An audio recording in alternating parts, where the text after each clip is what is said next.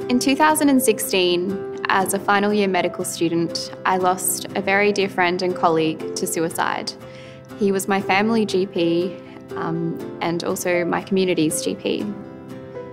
At the same time, I was struggling with a significant amount of pressure and anxiety related to my final medical school exams and was diagnosed with anorexia nervosa.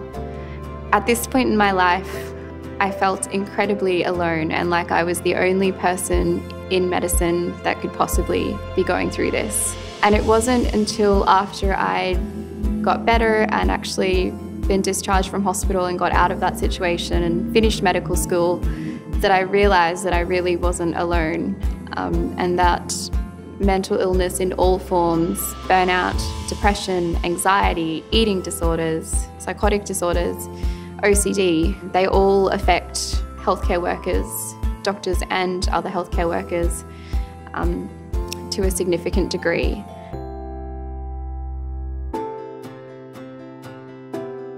Unfortunately, there's so much stigma attached to this and this old school mentality that for some reason as healthcare workers, we're supposed to be heroes and we're not supposed to be human. We can't ask for help or we can't tell people that we're struggling because we're supposed to in some way be above this.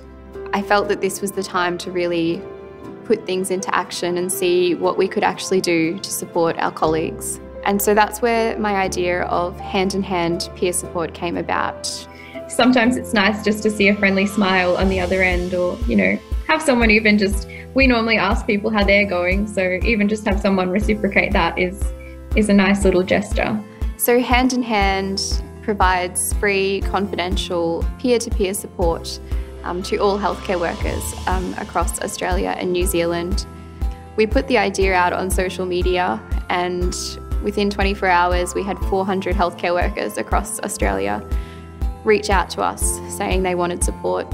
And this grew exponentially over the next few months as COVID actually came into Australia and began to have an impact on our healthcare system. Our jobs are so stressful and they demand so much of people that if we don't look after our healthcare workers, we're not going to have them there to look after us. And we need them to be well, we need them to be feeling well, and we need them to be able to perform at their best.